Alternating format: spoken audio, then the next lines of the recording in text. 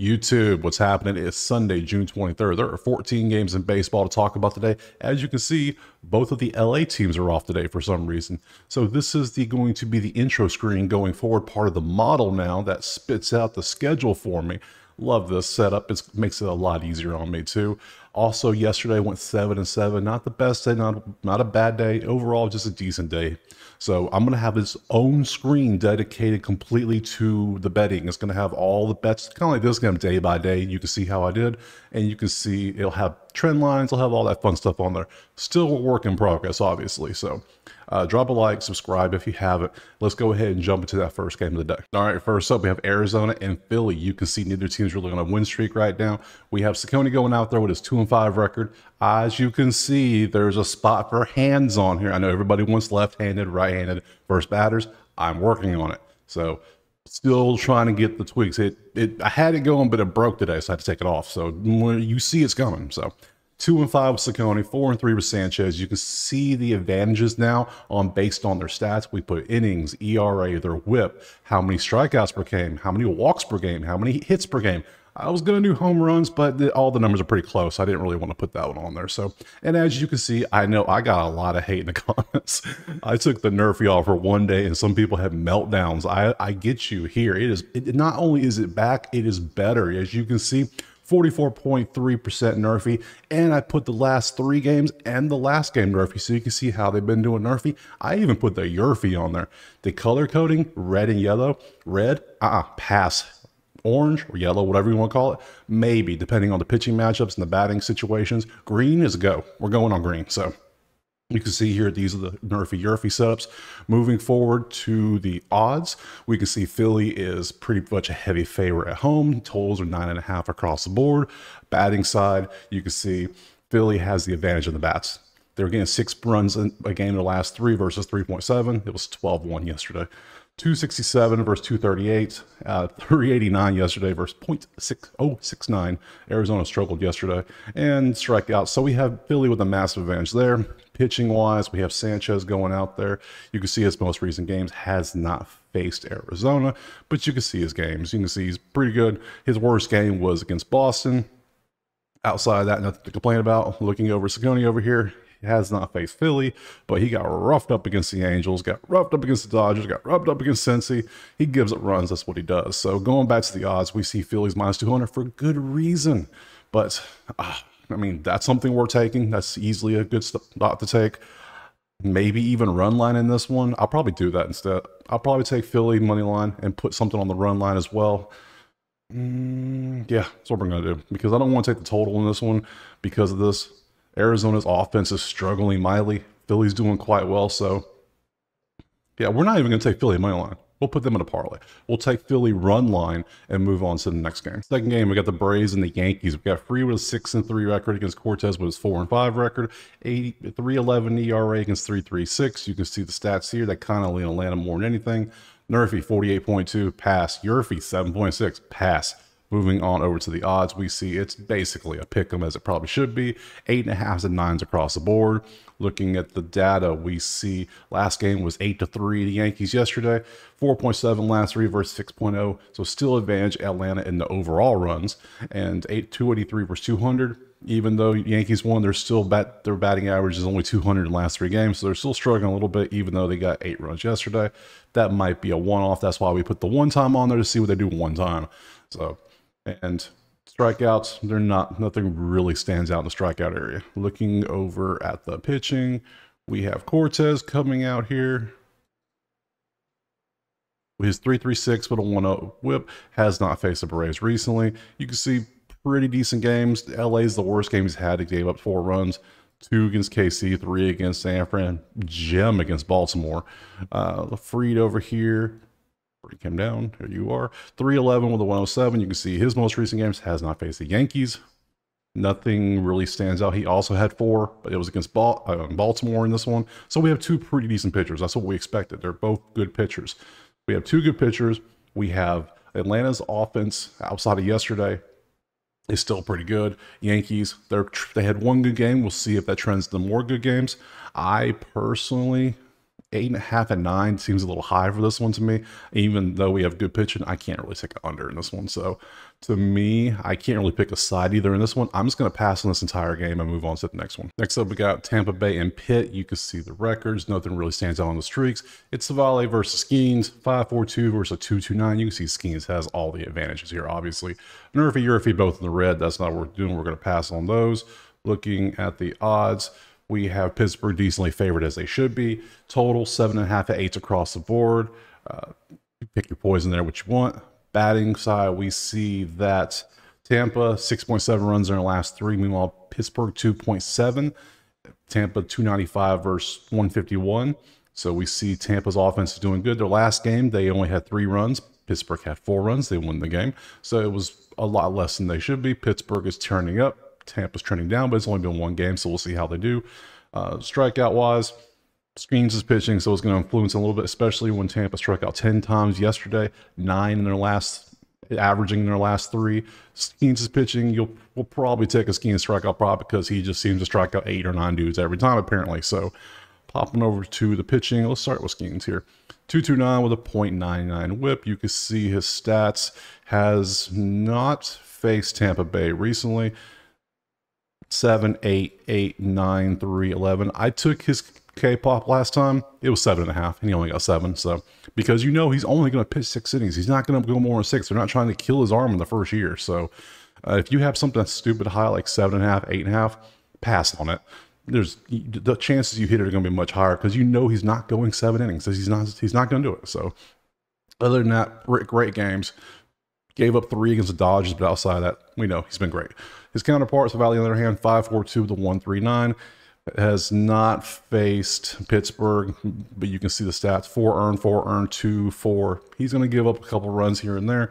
Going back to the batting, we see Tampa has a slight advantage. If you go by yesterday, there is no advantage, but the last 3, there's an advantage. Back to the odds, we see Pittsburgh pretty decently favored in this one. I don't really want to pick a side. I just don't. Nothing is standing out here. I got to look at Skeens strikeout props. That's another page I'm going to start adding this actual props on here for everybody to see. So instead of me having to go do it later, I can do it live right now. So I'm going to look at Skeens strikeout props. Don't trust Pittsburgh's bats. He's going to have great pitching, but I don't trust their bats. Tampa's offense is still hot. Skeens, he's a rookie. Rookies are rookies. He's eventually going to have a bad game. Let's be honest. He's not going to have a great game every single time. So I'm going to leave this alone. I'm going to look at Skeens strikeout props and just move on to the next game. Next up, we got Boston and Cincinnati. We got Kelly with his 1.75 up against Lodolo with his 2.76. We see Nerfy's on here. Neither one's worth it.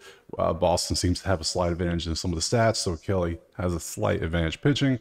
Looking over at the odds, we see that Cincinnati is pretty decently favored at home over Boston. Total is 9.5 across the board. Looking at batting, we see that both teams are about the same. Boston slightly better in runs, slightly better in averages. Strikeouts about the same. Nothing. You can see the trend lines are about the same.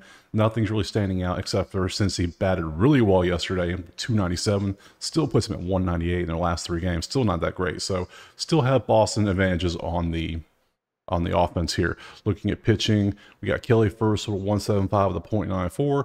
Looking at his game log, you can see he's pitched a lot because he is a bullpen dude. This is a bullpen game for Boston, hence the reason why they are an underdog. But he does not give up any runs. So he's really good for no runs in the first inning. So Lodolo, on the other hand, 2.76, 1 game log. We see the numbers here. We can see he only gives up a couple here and there. Outside the Sanford game, he gave up 4. The only thing I am looking at is there's not much of an advantage here when it comes to the offense. Pitching, Lodolo, you got Lodolo's numbers here. You can see how he does. He's not faced Boston, but you can see these numbers are really good. We know what we're going to get out of him. Boston, we know what we're going to get for 1 inning, but outside of 1 inning, we know nothing. We don't know who they're going to throw out there. So outside these 1, maybe 2 innings, we don't know what we're getting. So this game makes it really hard to cap. This is why, since he's such a heavy favorite at home, the total's 9.5 because nobody knows. They just threw it up there. There's nothing pointing to this. So when you have bullpen games, it's just wise to pass. I'm going to do that. Pass, move on to the next one. Next up, we got Seattle and Miami. We got Miller with his 3.46 up against Tyler with his 4.50. Tyler's only pitched 2 innings, so we don't really know much about him. Nerfy, both in the red. We're not really going to look at those. Odds, we see that Seattle is pretty heavily favored on the road. Totals are 7.5 across the board. Looking at the batting, we see that Seattle has the advantage still when it comes to offensive runs and in batting average. Strikeouts, they're doing better. They're not 30th anymore. They're 12th in the last 3 games, so only 8 strikeouts a game. Only struck out 9 times last game, so they're doing better. Let's give Seattle some props. Good job, guys. So they have the advantage on the runs. They have the advantage on the batting average. Pitching, Miller's going out there. You can see he's a 3.46 with a 101. Has not faced Miami recently. You can see the stats. His worst game was definitely against KC. He gave 7. He gave 5 against the Yankees, but 2, 7, 2. Gem against the White Sox, but still a gem. Gem against the Angels. He's he's either going to pitch a gem or he's going to give us 7 runs. This dude is the epitome of a roller coaster. Tyler, on the other hand, let's look at his stats. Just one stat. 1 game, 2 innings, 1 hit, 1 earned run. No home runs though. Bright spots where they are. So he's going to pitch 2 innings. This is going to be a bullpen game as well, most likely for Miami is what it looks like. So just like the last one, when you have that, you see the Seattle has the advantage. Seattle has the money line. Miami's rolling out a bullpen game. This one, I didn't take the last one because the advantages were for the bullpen team. I don't trust a bullpen pitcher with the advantage in offense. This one, the bullpen team has a disadvantage. So we have Seattle advantage offense. Seattle has the advantage in pitching, and they're favored. So I am going to take Seattle for sure. They're going to moneyline parlay. We'll even throw a little bit plus, right at plus money for a run line, huh? Yep, I think we're going to do that. We're going to take Seattle run line and money line in a parlay and move on to the next one. Next up, we got Toronto and Cleveland. Toronto's on a 5-game losing streak. Cleveland's on a 4-game winning streak. That's something to note. Kikuchi's going out there with a 3.65 ERA. McKenzie's going out there with a 4.48 ERA. But Toronto has the advantages in pitching between strikeouts a game, walks a game, hits, and whatnot, as you can see. Only thing, McKenzie is better when it comes to giving up hits. Nervy, 57.25, not good enough. Even though we got Toronto, Toronto's doing better. They're only 84% when they're on the road. So they're a little bit better at home. Higher percent for Nerfy. Urfi, 4.98, terrible. Pass on the Urfi. Looking at the odds we see is basically a pick 'em across the board in this one. And we have totals of 8.5 and 9s out there. Batting wise, we see Toronto is still struggling.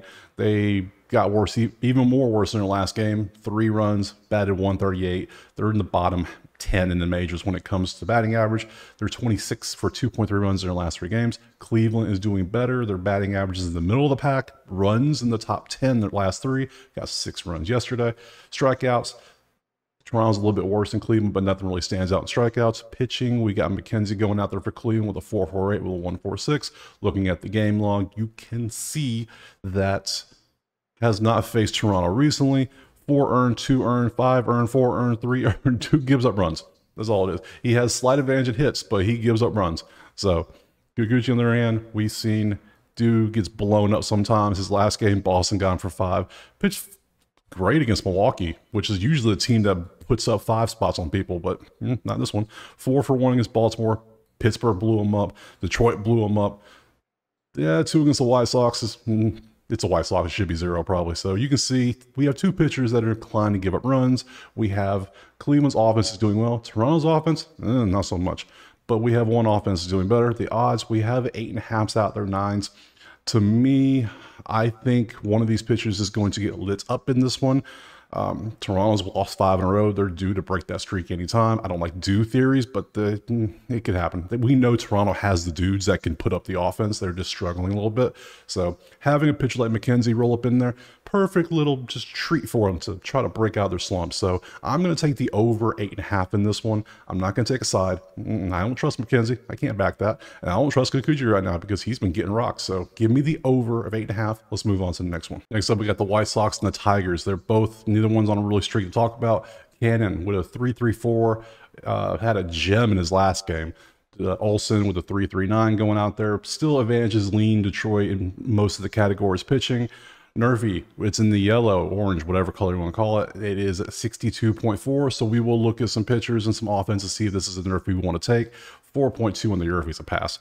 Looking at batting, we see that both teams are struggling when it comes to scoring runs. We took a Nerfy 2 days ago when this one hit, so this might be another one worth looking at. Both runs a game. They're combining for 4 runs a game in the last 3 games. That's not good. It was 1 to 5 yesterday. 238 versus 194. Detroit's offense is just terrible right now. Chicago's isn't much better, but it isn't Detroit bad. So, and strikeouts, they're the same. They got 9 yesterday. They're both right around 9 and 7.7. So, looking at these stats, let's look at the pitching closer to see if we really want to take that Nerfy. We start with Cannon. His last few games, you can see pitched a gem against Houston, which was correctly predicted. I said, watch, this is a game Chicago can win, and they won because this dude right here, this man balled out. He was the reason. That's it. Other than that, has not faced Detroit. Seattle did a great game. 3 innings against Boston was good. Back in April, because that's April, that ain't May. So dude was out for a month, and you can see why. Dude got raw. He comes back and just on a mission to hurt people. So he's doing good. Olsen on the other hand, 3.39, 1.29. You can see his recent games, he did 4 hits, 6 against Atlanta. That's impressive. That's good. Got 10 hits and 4 against Washington, 12 hits and 8 against Milwaukee, 6 and 5 against Boston. He was awful for 3 straight games, and now all of a sudden he's pitching the gym. Something clicked maybe. Who knows? So based on this, Olsen we can see Olsen has it. He had 3 rough games. Before that, he was good. We see Cannon's been on fire since he got here. With the offense being this terrible and the Nerfy sitting at 62%, you can see they've hit 3 straight Nerfies. They both have. So I'm going to rock with a Nerfy in this one. We're definitely taking a Nerfy. Looking back at the odds itself, Detroit is a heavy favorite. I don't know why. I can't see why they should be 180 in this one, especially, are you going to put your hard-earned money on Detroit backing this offense? If you are, you need to call the number. Call it right now. Just stop watching this, go call the number, because nobody should be backing this right now. So to me, I'm passing on everything in this game. We're going to do the 6 quick outs and move on to the next game. Next up, we got Baltimore and Houston. Baltimore 2-game losing streak, Houston 4-game winning streak. Suarez with his 205 going out there against Valdez with his 391. You can see Suarez pretty much has the advantage in most things except for strikeouts. You can see he's not a strikeout dude. So Nerfy's close to 60, but still red. Yerfy's 3.7. Not good enough. Pass. Odds, we see Houston's a slight favorite on home. 8.5 is your total across the board. Batting, we see both teams are, or they were on fire outside of yesterday, because when you were 1 and 2 in runs per game in their last 3, that leans over, and all of a sudden the offense just felt like taking a day off. So 1 run versus 5, that was the final score. That was wild. Either way, it's baseball. It happens. You're not going to win every game. So still, they batted terribly yesterday. When you're this hot for both teams for 2 straight weeks, I don't think 1 game is really going to matter. So that's, to me, is an outlier. We ignore the outliers. Now that becomes 2 games in a row, 3 games. That's obviously going to affect the averages. So strikeouts, they didn't strike out though. They did pretty good. So I still think both offenses are pretty hot. They just had an off day yesterday. So looking over at the pitching, we see Suarez is going out there with 205. The 120 has not faced Houston recently. 6 for 3, 4-0, 5-2. Dude has good numbers. He don't pitch that many innings. You know, you might get 4 or 5. You might get 3. We don't know what we're going to get. He's not bad. So Valdez, on the other hand, he will pitch innings. 391, 121. Had not a complete game 4 hitter against LA. 5 running against San Fran and only 4 innings. 2 against Chicago and 6. So you see what we get. He got roughed up bad against LA back in June, and 6-3 against Seattle. So he's up and down here. So we know what we get. So I would say there's not much of an advantage either side in pitching. Batting, both offenses are hot. So to me, 8.5. I'm taking 8.5. That's what I'm doing. I'm not taking a side. I'm taking over. I'm going to take over 8.5 in this one, and we'll move on to the next game. Next up, San Fran and St. Louis. San Fran's on a 4-game losing streak. That's worth noting. Webb and his 299 are going up there against Gray with his 295. Gray has advantages in all categories, except he's a little more generous when it comes to walking people. So Nerfy's at 65%. That's something worth looking at. Yerfy, 3.7. You can see both teams on their Nerfy. They did not hit the Nerfy last game, and you can see how they've hit when they played recently. So on their side, not total, just on their side. So bouncing over to the odds, we see that St. Louis is a slight favorite. Over under 7s with a 1.7.5 out there. Batting wise, St. Louis has the advantage with the bats. They are 6.0 runs again in the last 3 versus 4.7. They're batting 297 versus 260 the last 3, so they have the advantage slightly, albeit offensively. Pitching wise, Gray's out there with a 295, the 102. We saw he has a slight advantage in his actual categories, but you could look at the recent games here. You can see has not really done anything bad. Philly for 4 is his worst game. It's Philly. Philly's been hot in the month of June, so it's kind of like, okay, they got you a little bit, whatever. 2 for 3 against Colorado, 4 for 1 for Pitt, 5 for 2 Miami. Nothing is really, his worst game was his LA game down here. Way down here. These 2 games were his worst games, but he's been done better since. But if I have to scroll down to find your worst games, I don't care about them anymore because that was a month ago. So Webb, on the other hand, 299 with a 119. You can see his recent games has not faced St. Louis. 2, 3, 2, 4, 0. He's probably going to give a couple runs. That's what he's done all June. Could he come out and do a 7-3 hit nothing? He could very easily, but he's more inclined to give up 2 or 3 runs. That's what he does. So, and you can see Gray hasn't faced Sanford either. Forgot about that part. So, looking at the offenses, St. Louis has the advantage. Gray has a slight advantage in pitching. It's almost a pick 'em in this one. It's really hard to judge in this one. Over-unders are hard to judge. To me, too many things are just too close in this one. I'm going to pass on this one completely and move on to the next game. All right, next up, we've got a fun one. We got KC and Texas. Texas on a 3-game win streak. AC's on a 2-game losing streak. Marsh and his 4.37 is going to get Scherzer making his season debut. So this skews the numbers completely to the point my bottle breaks. So it's like we don't know anything. So this is like a dude making his first start. A bunch of NAs across the board. It says NA for the advantage, but really Marsh has the advantage because even though it is Scherzer, let's give him credit. Scherzer's good, but it's his first game of the year. We don't know what we get. It was just like with the guy from the Yankees last week. It was like, okay, we know he's good, but what does he do? He had a decent game. That's what we expected out of him, but we want to see that before we make any actual betting judgments on him because we're betting on dudes blindly if we don't know how they pitch because he's coming back from injury. We don't know what he's going to do. We got to see it. So this one, Nervy 60.6 is highlighted here in the orange. They both, Nervy hit last time.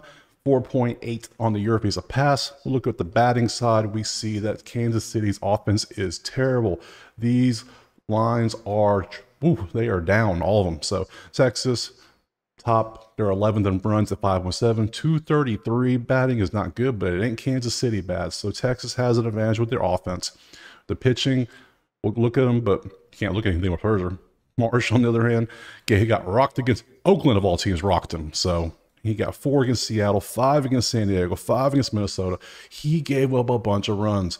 Scherzer, his last game was October. So, I mean, he 3-2, that's what he had. So we don't really know what we're going to get out of him. We got to see it. I do anyways. I'm not betting on somebody, so I at least see how they start the season off because we don't know how his offseason went. We don't know what he did, his rehab, all this other stuff. So to me, yeah, you can back Texas all you want if you want to back somebody you never seen pitch this season. So I'm not going to do that. We pass on that all day, every day. So this game, 100% pass, move on to the next one. All right, Washington, Colorado. Neither team's on a streak. Washington has Irving going out with a 3.24.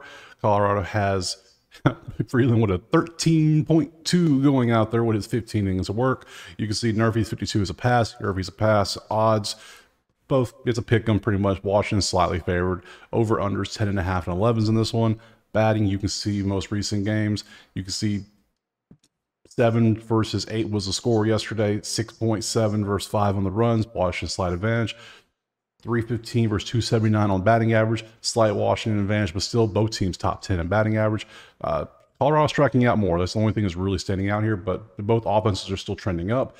Washington slight advantage overall. Pitching side, Freeland's going out there with his massive ERA.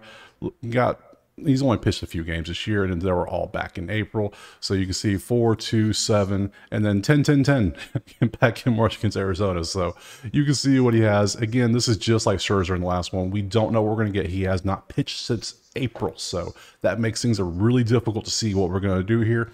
Irving, on the other hand, you can see his recent games has not faced Colorado. Good games overall, but nothing I can do. I can't back a side when yeah, with this one, I'm arguing with myself now. The fact Washington's favored, they have the offense. Freeland's pitching his first game since April 14th, so that really stands out. I'm going to take Washington money line. They have the offensive advantage. I'm going to take their money line. I don't want to mess with that total. Irving could shut Colorado down, but Freeland might get rocked in his first game back, so we'll see. Washington money line.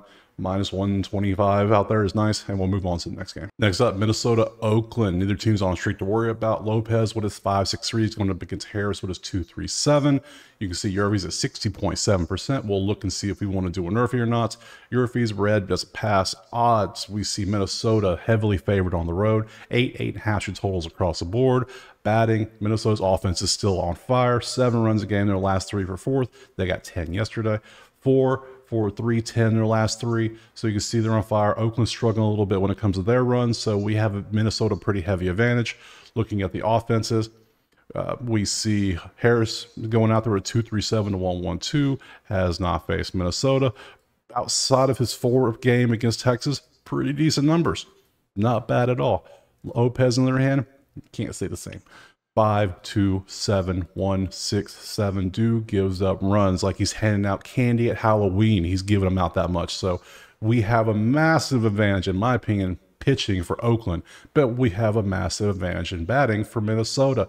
When you have those two, they cancel out because I can't back either side because one side might ruin it for them. So to make this quick and easy, this game is a pass. Move on to the next one. Next game, Milwaukee, San Diego. Milwaukee's on a 3-game losing streak. San Diego 4-game winning streak. Myers with his 3.26 going up against King with his 3.49. You can see Milwaukee slight advantage in pitching in those. Nerfy 554.4. That's a pass. Looking over at the odds, we see that San Diego's a slight favorite at home across the board. 7.5s, 8s are out there. Batting, San Diego is better offensively, but not by a lot, but they're a little bit, yes. 7.3 is 5 on the runs their last 3. 333 batting versus 280 in the last 3. Milwaukee's not bad, but they're not San Diego good. And strikeouts, you can see both teams are doing better. Milwaukee last 3 is at 10.3, so that's something to look at. Pitching wise, Myers is going out there with a 3.26 with a 1.13. You see his recent games. He has not faced Milwaukee recently, so 4 hits against the Angels, 3 for 1 against Toronto, 8 inning gem against Detroit.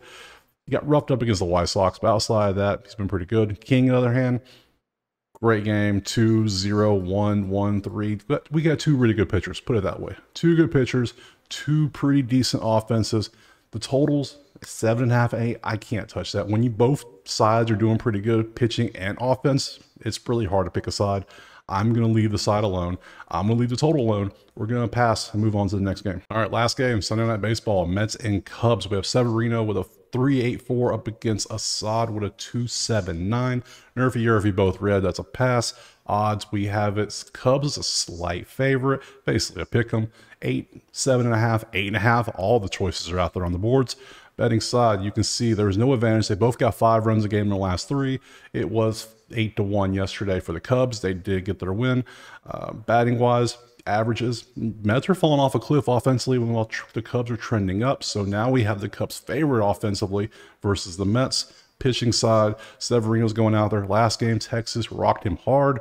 Miami 7-1, Washington 7-1. Hasn't faced the Cubs recently, but you can see Arizona, San Fran, Miami. You can see what he did here. Assad has not faced the Mets recently.